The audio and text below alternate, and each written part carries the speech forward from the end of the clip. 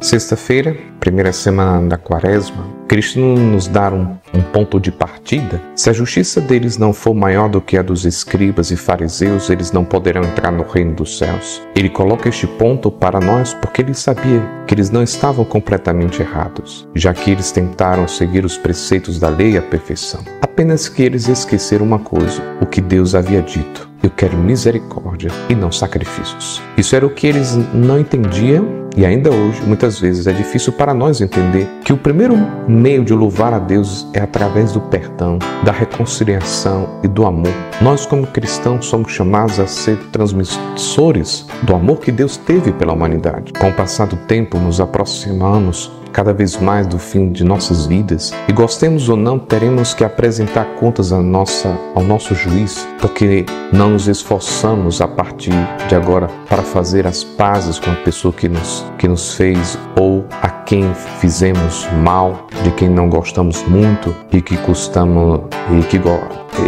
custamos a criticar e gostamos de criticar. Em vez de encontrar um inimigo naquele dia, vamos ganhar amigos que serão nossos advogados para a hora deste mundo. Estamos diante de uma realidade que vai se aproximar, que a vida vai nos pedir conta. E o Senhor nos pede que sejamos misericordiosos, que a gente ame, que a gente seja capaz de perdoar, de se reconciliar, porque vamos prestar contas. A vida vai exigir de nós e vamos estar diante do justo juiz. E o Senhor vai perceber todo o esforço que a gente fez para fazer as pazes com aquela pessoa, com aquela realidade, e que a gente não gostava muito, que a gente acabava criticando também. Então, em vez da gente se encontrar com um inimigo no fim da vida, a gente poderia se encontrarmos com amigos, não? Então Jesus dá um novo significado à lei rabínica, um novo significado no nosso modo de pensar. Não matarás, dizia a velha lei.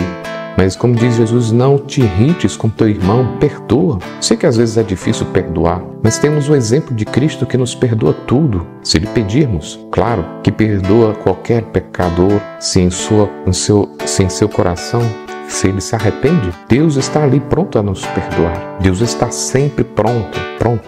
Mas precisamos tomar atitude de pedir perdão a Ele e também de levar esse perdão e ir ao encontro daquele irmão, daquela irmã que precisa. Querido irmão, não guarde no seu coração mal, não guarde no seu coração.